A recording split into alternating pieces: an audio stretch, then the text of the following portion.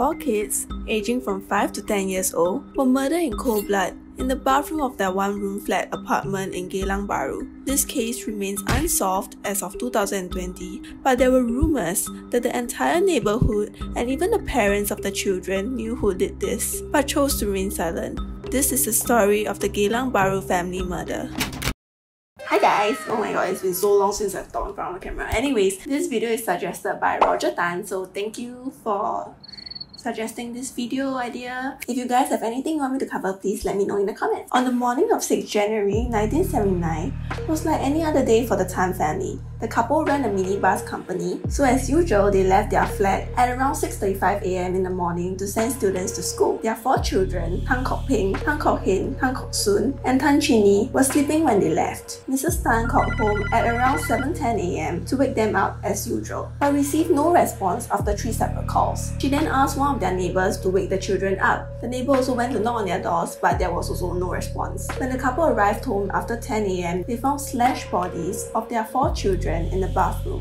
The kids were found in t-shirt and pants, and all 4 had slash wounds on their heads. Kok Ping, the oldest child's right arm was almost severed, and there were also slash wounds found on Chinny's face. The children were reported to have at least 20 slash wounds each. During investigations, police actually concluded that the murders were premeditated and that the killer, or killers, had actually made sure to not leave any incriminating evidence behind. Bloodstains were also found in the kitchen sink, therefore it was believed that the killer had cleaned him or herself before leaving the flat. This was where I felt that there was more than one killer, because you see, there was actually 4 children, and I would say it would be impossible to keep all 4 children under control. Like, they would probably be screaming and shouting for help. It's either the killer brought them one by one to the bathroom to slash them, or there might be another killer who was keeping the kids under control. There was no evidence of forced entry, and the flat was not ransacked, and nothing was missing. The murder weapons, believed to be a chopper taken from the kitchen, as well as a dagger, were not found. 2 weeks after the murder, the Tan couple actually received a Chinese New Year card with an image of happy children playing. It was addressed to the couple by their nicknames Ah Chai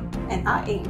Now you can have no more offsprings. Ha ha ha ha. Signed off by the murderer. The letter actually referenced to the mother's previous sterilization, which was a secret that only close friends and relatives knows about. This leads police to believe that the murderer had intimate knowledge of the Tan family and their background. One of the Tan neighbors, 68-year-old Yang Ying Ting, said that she usually sat along the common corridor to watch the children play. However, on the morning of the murders, she was washing her hair and did not see anyone entering or leaving the Tan family's flat. A taxi driver from Toa Payoh later reported that a man in his 20s, who walked with a lurch, had boarded his taxi near Block 96, along Geylang Bahru Road, near the location of the murder, at about 8 AM that morning. The taxi driver said that the man had bloodstains on the left side of his body and carried a knife that banged against the taxi door. Mr. Tan actually matched the taxi driver's description to a neighbor's of his, a young man who visited the family's flat almost daily to use their phone. He was known as uncle to the family. If you guys don't know, in Singapore we usually refer to an unrelated, much older male friend as uncle out of respect. So in the police lineup, the taxi driver actually picked out the uncle as the man who had boarded the taxi that morning. However, due to insufficient evidence, the man was actually released, and subsequently he actually moved out of Block 58 with his sister.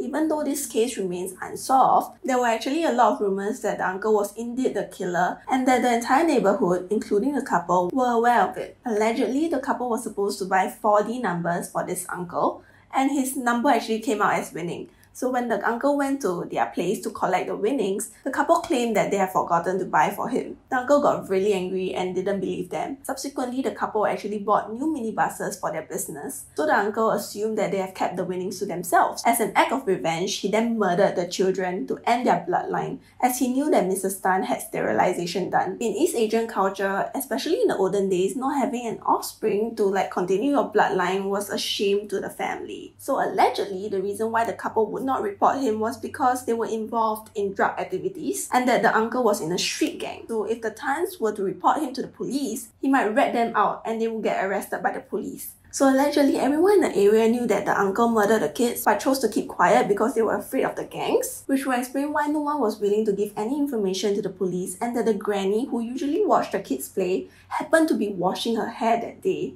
The crime remains unsolved as of 2020, but this is the most possible conclusion and I would say the most widely accepted. What do you think? Do you think it was the uncle? Do you think it was someone else? Do you think there was more than one killer? Let me know in the comments down below and see you in the next one. She then